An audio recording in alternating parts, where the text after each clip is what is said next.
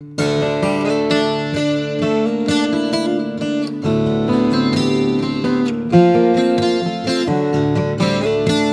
welcome back. We're in Exodus chapter 23. Let's look at verses 4 and 5 today. If you meet your enemy's ox or his donkey wandering away, you shall surely return it to him. If you see the donkey of one who hates you lying helpless under its load, you shall refrain from leaving it to him. You shall surely release it with him. Now, this is a really interesting, really glad to see this here, and I've learned something from it just by looking at this a little bit. Maybe you'll learn something right here too.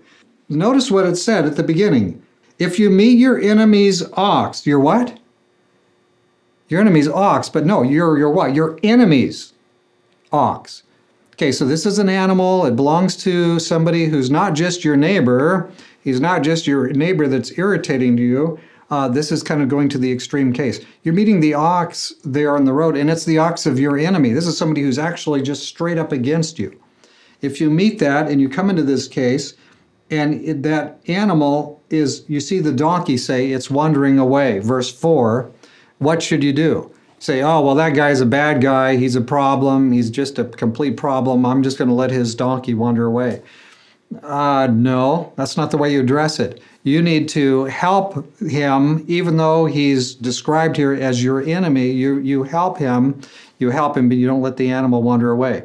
For a while, we lived in northeastern Washington, and we would have, sometimes the neighbors' cows would come over into our property. Now, our neighbors there were not our enemies, thankfully.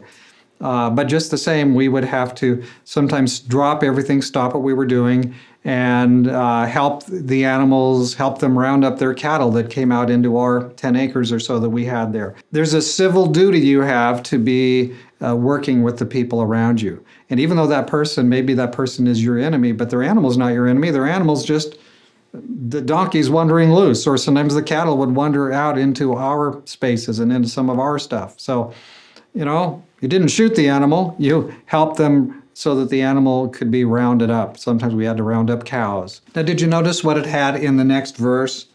If you see the donkey of one who hates you lying helpless under its load. So it's been overloaded by your, the one who hates you. It's been overloaded by him, and you look and say, oh no, there's the animal. It's laying on the ground. It's been overburdened, and it's fallen down, or it's just gone to sit down. What do? Well, you're supposed to get in and work with it. You can lighten the load, rearrange the load. Maybe you'll have to carry some of it over to the one who hates you, to his house. But you relieve the animal, and that's what's called for in God's order. That's the way you live. You treat the animals with kindness and generousness and respect, even if it's the animal of one who hates you. And so here we have this kind of counsel. What is this all saying to us? I'm going to come back to something that Stewart says in his commentary. Listen to this. By placing these sorts of laws in the midst of laws that concentrate on honest, godly behavior in cases of lawsuits, God, in effect, is saying to his people, in the midst of giving you laws about lawsuit behavior, I want to insert a reminder that I expect you truly to love your neighbor in every situation, no matter how selfish inclinations might cause you to feel. So I like what Stewart says there. He says that by putting these laws where God has put them, and here we are today working through, and here we have landed on it, this is the same as he's telling us in the same breath as he's giving us this law. In so many words, he's saying, hey, don't forget, my expectation for you is that you will love your neighbor. Your neighbor may hate you. He may regard himself as an enemy of you, verse 4, but you are to love your neighbor, and you're to treat his property in a civil manner, and even drop what you're doing to help his animals, if his animals get out and they're wandering down the street. Again, the Old Testament is harsh, and God there is nasty and bad and throws thunderbolts. The New Testament God is soft and warm and fuzzy. No, we find that's not true. Instead, we find that in the Torah, God is giving us here in the book of Exodus, he's giving us beautiful help for how to live his way.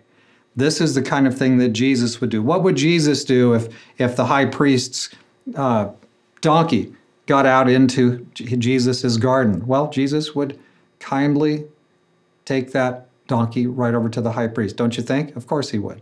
So we want to be more like Jesus. And so that's our lesson for today. God bless you. And hopefully you won't have to round up any cows. But if so, now you're ready. You know what to do. Help the person who hates you.